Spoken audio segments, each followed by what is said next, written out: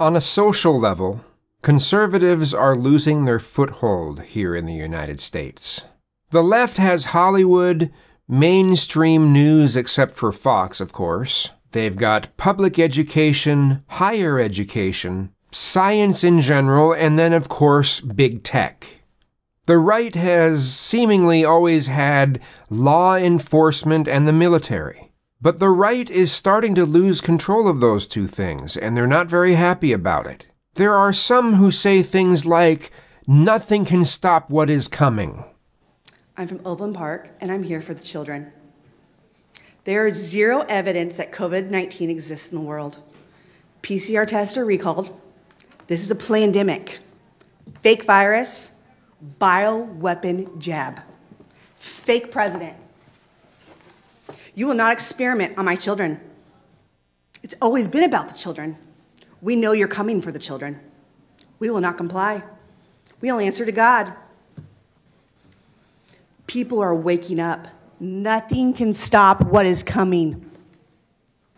You vote yes, you will all be tried for crimes against humanity. Children don't disappear. 800,000 children in the United States disappear. Where do they go? Human trafficking is the real pandemic. The mainstream media doesn't cover it. There's no virus. The media is the virus. The politicians, Hollywood, are all involved. Please vote no today. I'm begging you. I want you to think real hard about these children. Trump won. Yes, nothing can stop what is coming, implying that there's some sort of upcoming day of reckoning, where American traditionalism will reign supreme, and leftists and degenerates will cower in fear at the greatness of it all, right? You know, as if all of this that people are talking about is somehow a good thing, as if this day of reckoning came through, right? It's usually paired with some sort of religious belief. And they say this as if any of this is even possible without there being a far-right takeover of the government. Some even being fine with the notion of Trump being installed rather than even elected. And this is usually paired with this false notion that there's no such thing as right-wing authoritarianism, that authoritarianism can only come from the left.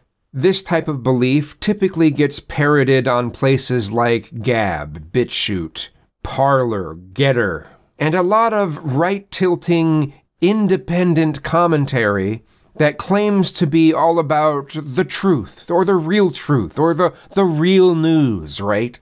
I mean, it's just like the people who claim, they put skeptic in their name are usually only skeptical about a select set of things, and everything else, well, anyway.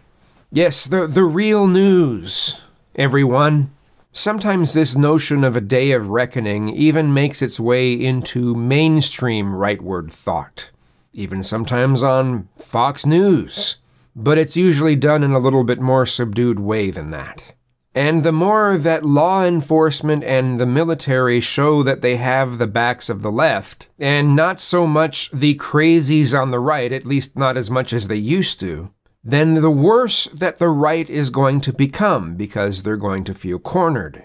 The left felt cornered during Trump's presidency, so I understand the feeling. But that doesn't mean we should try to meet halfway with people who are trying to promote monoculturalism and religious nationalism.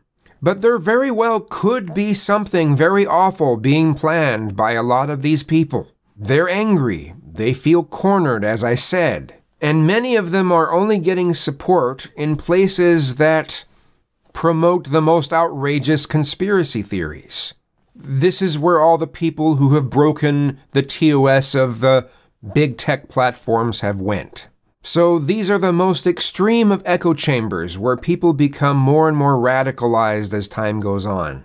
So yeah, it really does look like we should have allowed at least some of the more reasonably acting traditionalists to have their say on some of these big tech platforms. I mean, the way it is right now, people can't even have good debates with people who have those kinds of beliefs, because YouTube will say, oh, well, you mentioned these words, you said these phrases, you know. Heck, my video right here might get taken down just because I had a clip of that crazy lady. But let me guess, that lady isn't crazy. She's a real patriot who just has a difference in opinion, right? You know, people who talk about gender being a spectrum need to be stopped at all costs because they're destroying America, right? But people like this lady, no, they're just real patriots who have a difference in opinion. Look, I think we should be allowing all types of mindsets to have their say. They can be debated, they can have sunlight, and sunlight can be the best disinfectant, you know. But the way things are going right now, yeah, so many of these crazy far-rightists are mixing with the people that aren't so far right, and they're becoming more solid. And we don't need that. Okay, we don't need the right to become more radicalized. But what are we going to do? We can't seem to even have a conversation. So, guess that's all I've got to say. Thanks for watching.